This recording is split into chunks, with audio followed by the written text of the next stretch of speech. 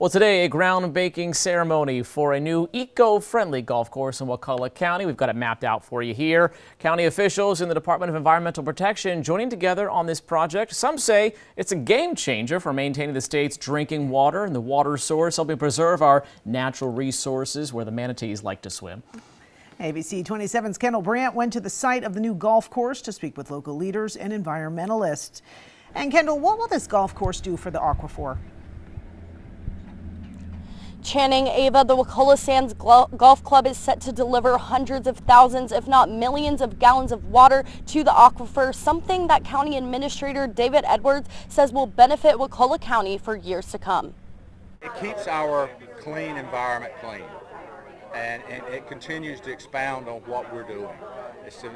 So that is the real benefit. It costs a little bit more money for us, and our sewer bills are a little bit more, but for what we're getting, we're not harming the environment. Wakulla County Administrator David Edwards says using rapid infiltration basin systems, also known as RIBs, to collect treated water within the course will help replenish the state's main drinking water source, the aquifer, while also keeping Wakulla County clean. Avid golfer Mark Mitchell says this will add to the quality of life for people like him living in the county, but will also protect a resource he says is invaluable. Living on the Wakulla water basin, it's important that we put as much water back into the aquifer as we can, rather than taking it out. And what better place to do that than a golf course? We're spreading the water and it's going back into the aquifer, and it's wonderful. Another feature of the course, a wastewater spray system, which will use reclaimed water to maintain the grass and other vegetation on the course. Anthony Gaudio, chair of the Wakulla Springs Alliance and a veteran wastewater specialist, says even this treated water could add up and bring more harmful nitrates to the springs and the aquifer. However, he notes that the project has many great benefits and is better than disposing of the wastewater in other ways.